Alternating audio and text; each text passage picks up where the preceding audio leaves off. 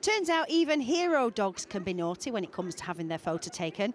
We got there in the end thanks to some tactical ball waving by the owners. We'll let them off though, because every single one of them is remarkable.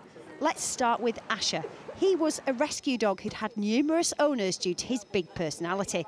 But then he came to Claire from the charity Medical Detection Dogs, and now he can sniff out disease and illness.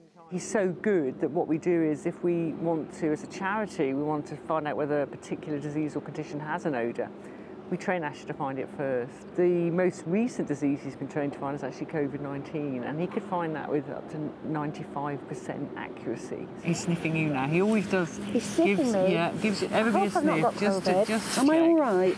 I hope I'm all right. It's a sort of habit now, isn't it? He says I am all right. Not sure how he told her, but I'll take his tail wag for it. All of these dogs are amazing though. There's Stella the Staffy, who's changing the image of the breed by working as a police dog, and Albert, who supports his owner who has a chronic illness.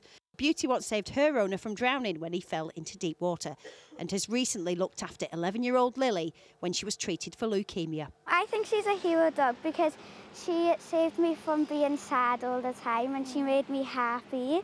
And whenever I was angry and I didn't want to speak to my parents, whenever she walked in the room, she always made me smile. And then there's Bertie. His owner has been sleeping in a tent for over 700 nights to raise money for abandoned Romanian dogs. And Bertie has been keeping him company. Each night he waits outside by the door to run outside, go into the tent, and he makes me want to do it even more because I can't just leave him out there. But he's a great companion, he helps me continue, and he's a great buddy as well. He makes a cracking hot water bottle too. The winner will be decided at Crufts in March, but each of them is the best dog in the world to their owners. Can I tell you a secret about newsrooms? The dog story is normally seen as the short straw, unless you're me, in which case it's a golden ticket. Come on, Bertie, do you want your sick? Good boy. Yes, he's a good boy. Yeah, yeah. Oh, I'm falling.